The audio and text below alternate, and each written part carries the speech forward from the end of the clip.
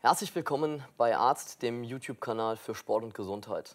Heute bei uns im Arztgespräch Dr. Eric Cobb vom Ausbildungsinstitut Health aus den USA. Eric, welcome to our channel. Thank It's you. a great pleasure to have you here. Thank you very much. I appreciate it. So the first question is Health. What is the C standing for? I get asked this question all the time. So whenever I was first starting into this field in the early 90s, some of the doctors I was working with were trained in Russia. I had a chance to travel. And so the Russian word for health is здоровье, begins with a Z. So whenever I was first naming the company, it was a little bit of a tribute to those early influences. I tried to change it over the years, but actually it just kind of stuck. So we like it and everyone can remember it. It was good and it's still there. Exactly. Very nice. So what is Health doing? Can you describe that and how did it start? Yeah. So Health right now is basically it's two names. One is for my company. More importantly, Health is actually for our training curriculum. We have an extensive curriculum that is the equivalent of probably, for most people, either a master's or a doctoral degree. And our specialty really is neurocentric education for physiotherapists, physicians, and sports trainers who are interested in bringing a brain-based approach into what they do with their athletes. How all this got started, basically, in the mid-90s when I got out of school, I started working with real patients, real athletes, and although I felt like I was competent with what I had learned in school, I got frustrated very quickly with the results that you would either not be sufficient for a patient, maybe they got a little bit better, or often it just took a really long time. And the other issue within all of this was I had multiple injuries growing up, and so I actually was kind of a chronic pain patient myself. And so when I was in school, I had every form of therapy you can imagine, and nothing really worked on me either. And so that, I was lucky because I had a professor whenever I was in university who had studied at that time what was modern pain neuroscience. And he got me really interested in neurology and how neurology can be translated into improving movement and improving pain. And that really started a lot of self-exploration. So I spent from really the mid-1990s until around 2002, 2003, doing a lot of self-experimentation, working with patients, working with athletes, trying to, in essence, relearn for myself how neurology worked, how the brain took care of movement, how much the brain was involved in pain control. And that really has now evolved over the last 20 years into our teaching curriculum. So I tell people often, they ask me, where did it come from? I said, well, I was frustrated. I was unhappy with the results that I was getting. And I see that a lot with a lot of the people coming through our courses. They are already talented professionals, but they're always looking for, how can I do what I need to do for a patient or an athlete more quickly and more efficiently? So that's what we focus on. Eric, you are worldwide one of the leading persons in neurocentric training. Mm-hmm. You educated lots of students in the meantime, and trainers and therapists. Mm-hmm. So why is this kind of training and therapy so requested in the meantime? I wonder about this a lot. I'm asked often why the kind of rapid growth or rapid popularity of neurocentric training, and I think there are two primary reasons. Number one, I think most people that work with athletes or patients for a living have some type of intuition that what they learned in school is good, but maybe that there's also something missing. You know, you can talk to almost any trainer and they say, yeah, I have this patient, I have this client, I have this athlete, and everything's kind of okay, but their eyes seem weird and I don't know what to do about it. So I think we get a lot of people seeking out neurocentric information because they're starting to recognize more how important understanding the nervous system is to being a better practitioner. So that's number one. I think people are looking for faster results as well. And one of the things that we talk a lot about in our courses is what's called neuroplasticity. And neuroplasticity is a simple idea that the brain can change with repetitive training and appropriate training. And that doesn't sound that cool anymore, but 20 years ago, whenever I was in school, we were taught that the brain basically stopped changing or growing at the age of 25. So now this whole idea that throughout the lifespan we can create new neurons, we can change pathways through practice, I think is also driving a lot of interest in this neurocentric concept, because a lot of what we do is when we teach people, we say, these are the assessments to use, these are the drills to use, with the whole point of focus being, can we create changes in brain structure? And that's very cool, because when you do it correctly, you often see changes happen very quickly. So it's often dramatic. So I think that also makes people seek out this kind of training. Mm-hmm. Can you give examples how participants, trainers, and therapists improve their work and their results after taking part in your course? Yes. So one of our, I always tell people when I build a course, I teach courses that I wish I had been taught. So I'm a very practical guy. I try to be clear. So in all of our courses, we focus on 3 different aspects. First, the science. A lot of people, when they first come into our courses, they go, science was for school. I just want to know what to do. But I actually think understanding the basic mechanics of how the brain and body interact is really important. So we do the science. But then on a practical level, we wind up teaching a lot of assessments or tests that many trainers and therapists, doctors haven't seen before, or they learn them in a manner that was very static. So we show them how to adapt things that they already know, and then we teach a lot of new tests. So for instance, even at our most fundamental course, people come in, they're going to learn some visual assessments for the vestibular system, the balance system. These are things that very few people experience in school. And then as a result of the assessments, then we attach to that the training drills or exercises that they can use to improve what they're finding. So like I said, it's in all of our courses, we try to give a package of, here's the background information, here are the tests that you need to do, and based off the testing that you do, these are the exercises that are going to be most beneficial. And if someone uses your system, was there anything you have been really impressed on? So what was the most impressive result someone made with your exercises? I don't know. I've been doing this for so long. I have literally thousands of, I think, cool stories. Tell them all. Tell them all. I don't have time. It's interesting because when I get asked this, people expect me typically to talk about professional athletes or Olympians, because I have worked in that field. I've worked with a lot of world champions. The people that impress me the most, though, are usually the ones who have the most injury. There's a scientist in the United States who focuses on brain injury. And one of the things that he says is it takes just as much work to recover the use of your arm after a stroke as it does to prepare for the Olympic Games.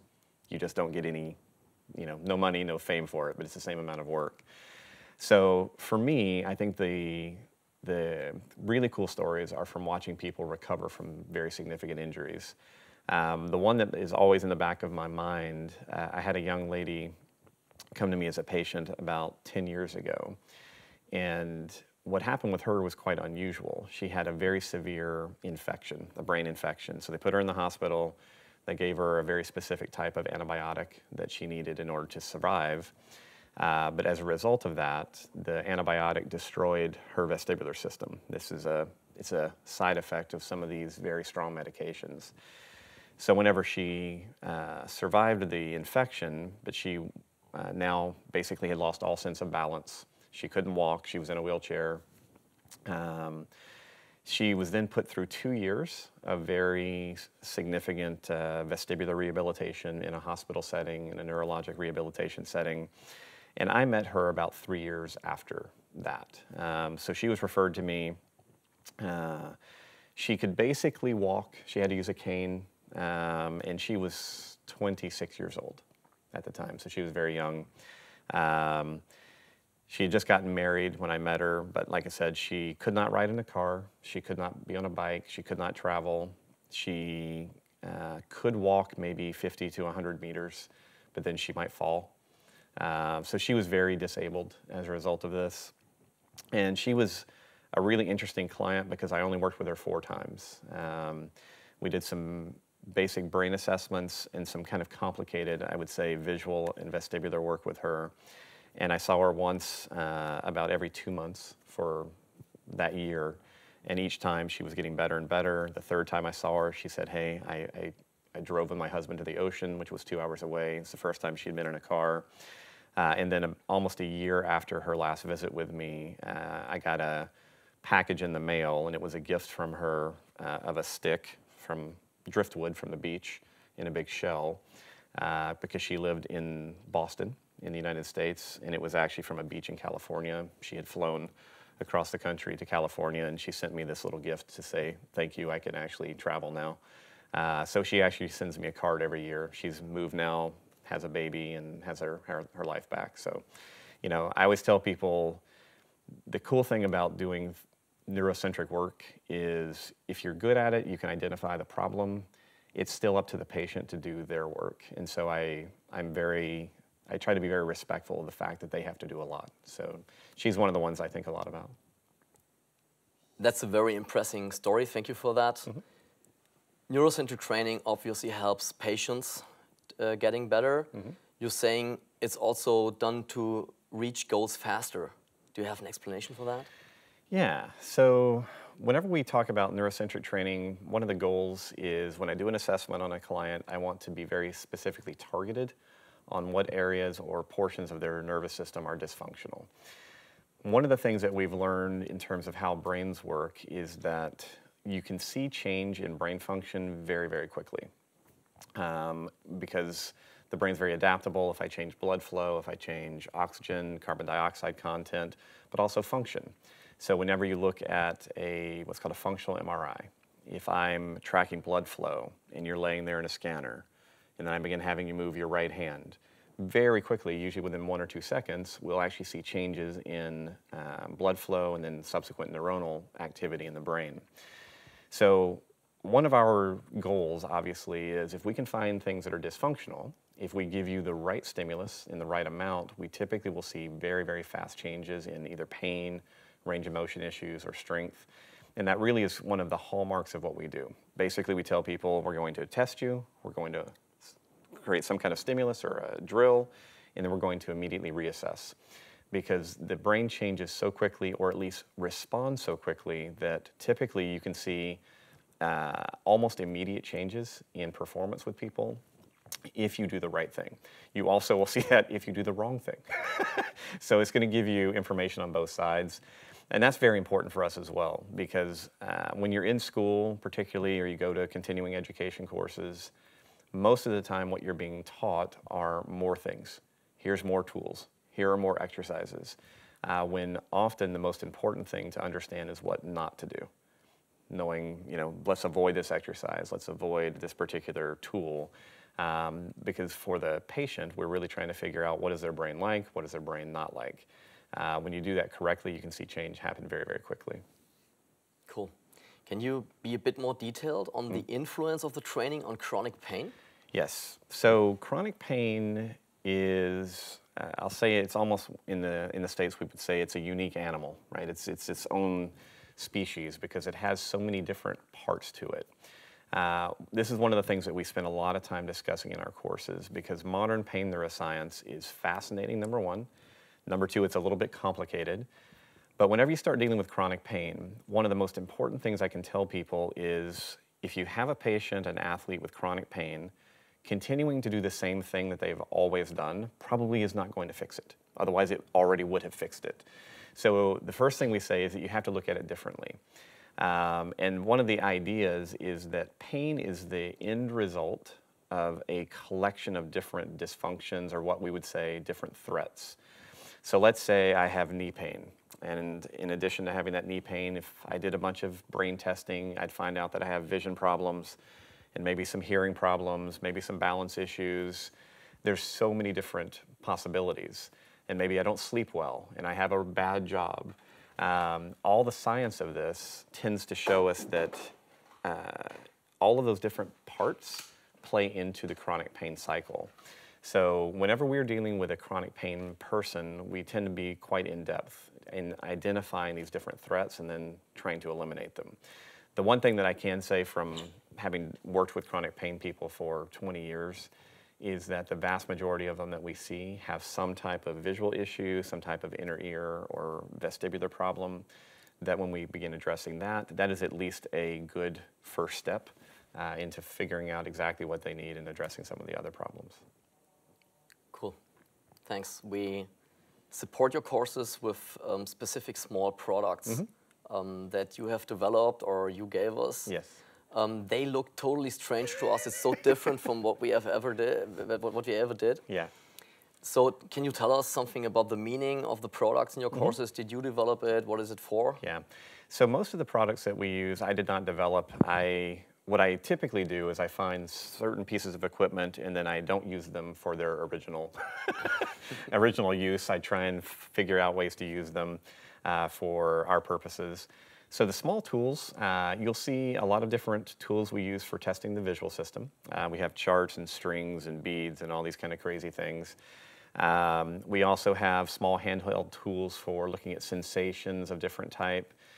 So most of what you'll see in sessions that we do, number one, they're easy to carry around. And the reason that this is important for us is when you start doing neurocentric work, the patient really has to do something at home. It's not just about them seeing you 2 or 3 times a week. We want them to become their own therapist. So anything that requires, that they change an entire room in their house and buy a bunch of equipment, it's probably not going to happen. So we try and use very simple tools that you can give to them or sell to them if they're a patient of yours or athlete so that they can do their work at home. And then, like I said, when you go through the different tools that we use, they are often aimed at specific techniques or specific tests that we would be working on. Some of the stranger ones, we have this little, it's called a Z-Vibe. It's for providing vibration and texture, because whenever we deal with people who have certain neurologic issues, they may lose sensation, they can't differentiate texture. We often wind up having to work around the mouth or the tongue, and so that little device we use it for the mouth. So again, when people see it for the first time, they go, that's strange, but I promise there's a reason for all of them. Cool. Yeah. So that was really interesting. Thank you very much for being here today. Absolutely. If the trainers and therapists want to learn more about your concept, they will book your course that is held in Germany as well. Yes. We come to Germany right now 4 to 5 times a year. We have multiple versions of our courses, so they can find out about that online. That will be interesting. Thank you very much for being here. Wer Eric Cobb erleben möchte, kann gerne seinen Kurs buchen. Die finden seit diesem Jahr auch in Deutschland statt. Wir blenden euch den Link ein. Wenn ihr schon einen Kurs gemacht habt oder bestimmte Fragen an Eric habt, schreibt uns das sehr gerne in die Kommentare. Ansonsten würden wir uns wie immer freuen, wenn ihr unseren YouTube-Kanal abonniert. Wir blenden euch auch den Link ein zu den Produkten, die Eric in seinem Kurs verwendet. Wir bedanken uns bei euch fürs Zusehen. Vielen Dank an Eric Cobb. Eine gute Zeit euch allen. Bleibt gesund.